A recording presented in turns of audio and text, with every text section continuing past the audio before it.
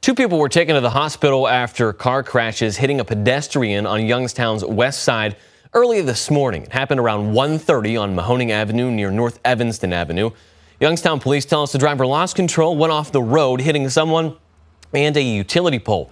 Officers say the pedestrian and the driver of the car were taken to the hospital but are expected to be okay.